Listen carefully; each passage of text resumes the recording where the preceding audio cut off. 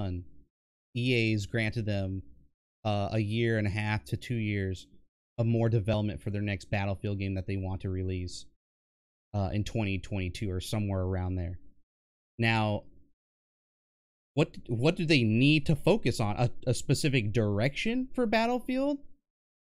And up keep to them. it. I mean, I mean, I don't have the right. nobody's gonna have the answers except for But them. they need to. But they need to sit down and agree what Yes, that next yes. game looks like, and all Yes. say we're gonna put all the time, we're gonna put all the effort into this, and say this is what the game looks like. And literally, they're gonna have to pick a vision of what the community loves, and Right. whatever vision they decide to pick, capitalize on that. And unfortunately, they're gonna have to ignore everyone else. It doesn't matter what the Look what Respawn did. They're like, okay, we're going to either make a Titanfall 3 game, or we're going to go with this BR craze. And they went full bore, the whole team, we're coming together, we're making a BR game. And Apex, we're not making, yeah. And so Apex was born. Apex is a mistake. Why is that? I'm not saying a mistake because it wasn't a mistake because they didn't want it to succeed. It was an accidental mistake of how well it did. They didn't choose to make just a battle royale game. Companies don't just choose to say to put all their eggs in one basket, because corporate businesses don't do that because it's poor business. Okay. They were already probably making a Titanfall. Let's just be honest. They were probably already making a Titanfall game. Well, they said but they were. Apex did so well, and sometimes this can happen whenever you have a certain team and they have a certain vision. Maybe the fact that they were so small working on it. But this is me looking from the outside. Okay. They released Apex, and then what happened afterwards? There wasn't enough content. What does that tell me? That tells me that they didn't anticipate the success of Apex, and the team was not as large as what they were doing elsewhere. So the team that was elsewhere working on something else now got put on Apex, and now the focus is Apex. It was an accident. Nobody anticipated, not even developers anticipated, that game was going to do as well as it did. And nobody can sit there and tell me otherwise, because actions speak louder than words.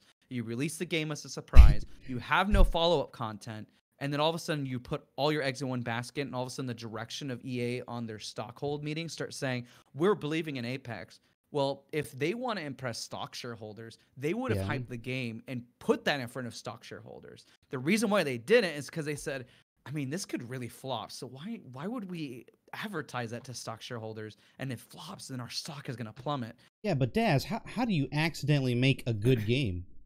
Like, well, I mean, just like anything else that spirals and comes out of control, everything is always a happy accident when something like that happens. Whenever I started streaming and doing content creation, did I think I was going to be putting as much effort as I did and going as far as I have? No, this is an accident, man. All this stuff is always an accident. What you build behind it is having talent and good people working on something, and having that's what they had. A dream and a vision. And obviously, Respawn has a great team. So whatever they're working on is probably going to be good. Look at Jedi Fallen Order. Obviously, it works.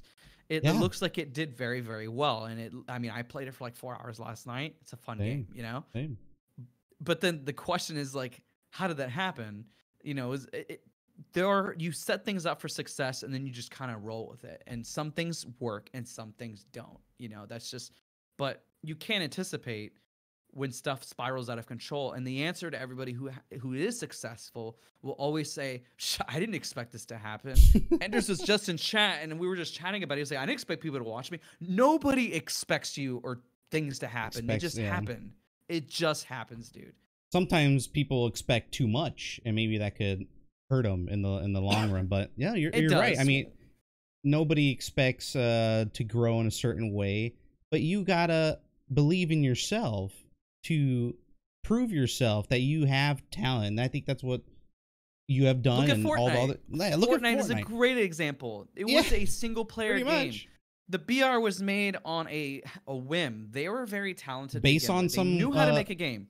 Yeah, it was based on some what kind of game mode it was. I don't remember. Well, the BR was supposed to be a horde mode or something. Yeah, and they put all their money into it. Epic did, and all of a sudden they said, "Wow, the BR is really taking off. Why is it taking off?"